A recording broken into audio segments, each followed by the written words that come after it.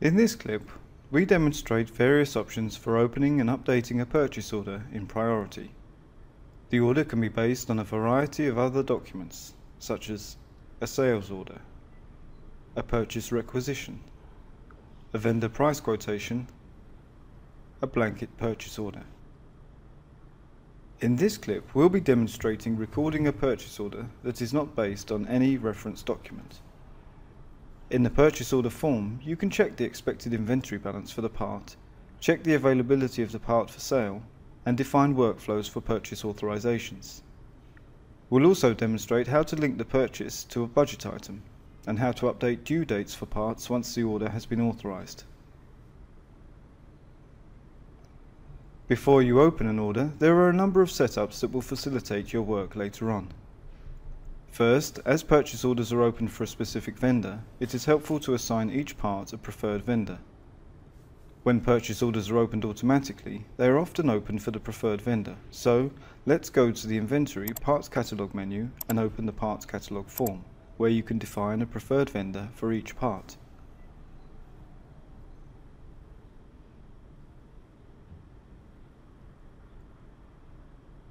You can also create a list of vendor parts in the Vendor Parts form. Let's go to the Purchasing Vendors menu and look at the form.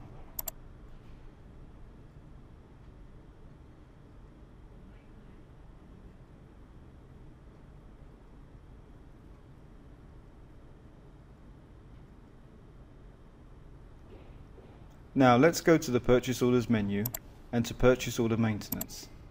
Printouts of purchase orders can include remarks.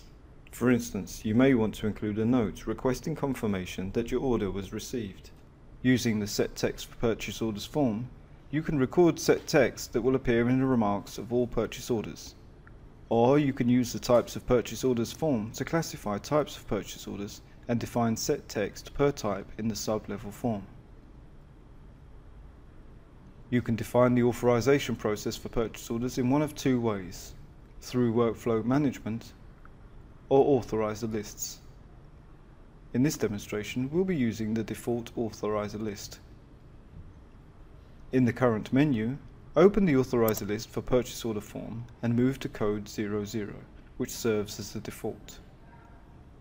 Let's define authorization as follows. Barbara, the regional manager, needs to authorize purchase orders up to $10,000. Purchases in excess of $10,000 require the authorization of Rose, Vice President. The definitions recorded for this authorizer list will be applied to all purchase orders with the 00 list code. You can also create additional authorizer lists, for example, for other departments in the company.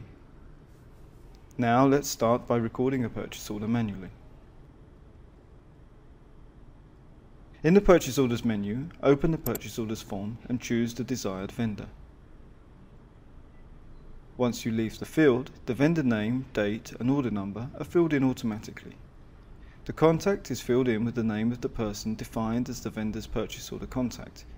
If necessary, it can be revised. Click the Price tab. This is where the price of the order will be displayed once it has been itemized and all parts are priced. Right now, these columns are empty. As the vendor has offered a 10% discount for all ordered items, record an overall discount percentage of 10. Now click the Payment Info tab. The tax code and payment terms have been filled in automatically if they were defined in the Financial Parameters for Vendors form for this vendor, but can be modified. In the current case, all parts are being ordered to a specific company warehouse, so click the References tab and select the receiving warehouse. As a result, the shipping address sublevel is filled in automatically with the address of the warehouse, although this can be revised. This address will appear on the printed order instead of the main company address. Note that in this tab you can link the purchase order to existing documents, a purchase demand, a vendor price quote, a blanket order, or a sales order, if the ordered goods are intended to fulfill a customer order. In the Type of Order column, assign the order the appropriate type, for example, office equipment. You are now ready to itemize the order. Let's enter the order item sub-level form. Because we are recording the order manually, the form is blank. Press F6 in the part number column to display a search list of parts. Since a vendor part list has been created, only parts recorded for this vendor appear. Select the ordered part. Note that you can press Ctrl F6 if you want to view the entire list of parts in the system. After recording the part number, indicate the desired due date. Before recording the ordered quantity, you can check inventory for the part using the part availability and inventory for part sublevel forms. The part availability form makes it easy to calculate exactly how much inventory you need to order by displaying the available inventory as well as inventory on order and current sales orders. The projected inventory column summarizes all of the inventory transactions. The inventory for part form displays part balances per warehouse. Now record the quantity of the ordered part. The unit price is filled in automatically. When the purchase order is prepared manually, the source of the price is the vendor price list or the price listed for the part in the part catalogue form. The price source column indicates the source of the price used. You can check prices by entering the latest part purchases from vendor sublevel, where you can see the latest invoices from this vendor in which the part appears, useful for comparison of prices and quantities. In the vendor price quotations per part sublevel, you can compare price quotes received from this vendor for the part.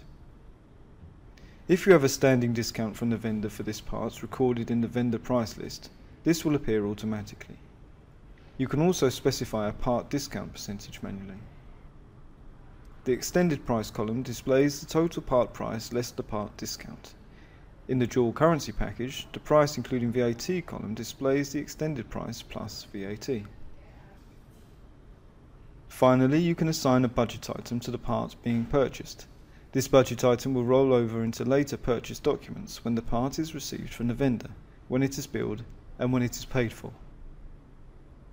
Because budget items are traced throughout the chain of purchasing transactions, you can accurately compare budget appropriations with actual expenses or income at any point in the purchasing process.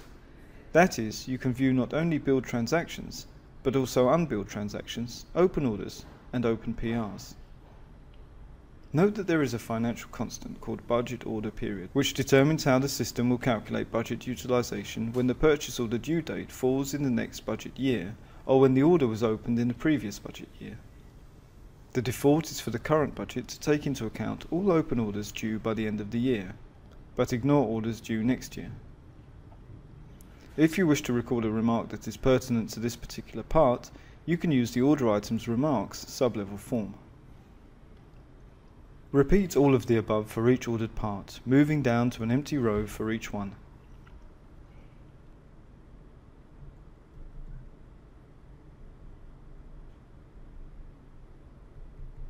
Now let's open the parallel sublevel form, purchase orders, remarks. Since we have assigned a type of order for which set text has been defined, the remarks have been recorded automatically. They can be revised as necessary. If you want to attach any files to the order, such as a price list file received from the vendor, you can do so by using the Attachments sublevel.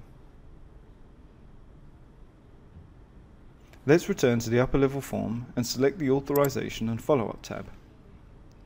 As mentioned earlier, you can define the authorization process via Workflow Management or Authorizer Lists. To define workflow rules for the authorization process, run the BPM flowchart purchase orders program by direct activation. In this example, we'll use the default 00 authorizer list instead. This list appears automatically in the authorizer list code column, but can be revised. Consequently, the definitions we recorded earlier for this authorizer list will be applied to the current purchase order. Now we'll change the status of the order to a status that can be authorized. When an order receives this status, an automatic email alert is sent to the first authorizer. Once it is authorized by the first authorizer, an automatic email alert is sent to the next authorizer if necessary, and so on, until the order is fully approved. Once the order is approved, you can print it and/or send it to the relevant vendor via fax or email. In the list of direct activations, select Print Purchase Order and then choose any of the provided Print Send options. The authorization process is meant to ensure the proper management of the purchase process. Once this process has begun, the order cannot be revised. Still, it's possible that after sending the order out, the vendor indicates that only a portion of it can be delivered immediately and that the balance will not be available for several months. In this case, you will want to update the expected due dates and quantities so that the order reflects realistic expectations for the receipt of inventory. Let's open the Revisions for Authorized Orders form and retrieve an order that has already been authorized. In the order item sublevel, move to the item that needs to be revised.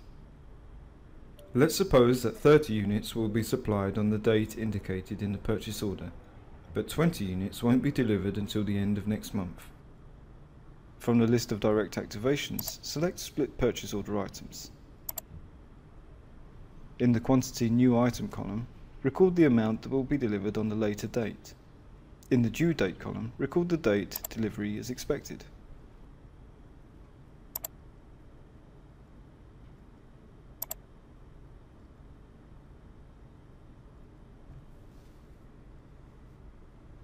When you exit the order item sublevel, the new line is added.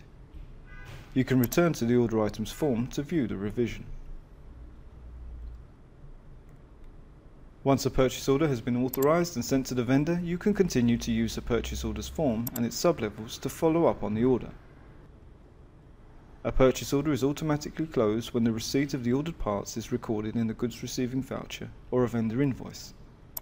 Consequently, the balance of each order item is updated automatically, and line items that have been delivered in their entirety are flagged as closed. In the order tracing sublevel form, you can see all inventory transactions for the current part, as well as the number of the documents associated with the transaction. You can also view full document details. When all items in the purchase order have been delivered, it will be flagged as closed in the Authorization and Follow-up tab. Additionally, a number of useful reports about purchase orders are available from the Purchase Order Reports menu. For example, you can track the procurement of parts or check all the open orders to a particular vendor. You can also run a report that lists all supply delays from a given vendor. This report displays any open order item that is overdue for delivery, together with the balance of the part to be received and the number of days by which it is late. The system also offers several tools for purchase order analysis, including a report generator for designing customized purchase order reports and a BI report that can be used to analyze purchase orders by quantity and price in various cross-sections. This concludes our demonstration of recording a purchase order in priority. For more information, you can read the Purchase Order Wizard, which opens from the Purchase Order Wizards menu.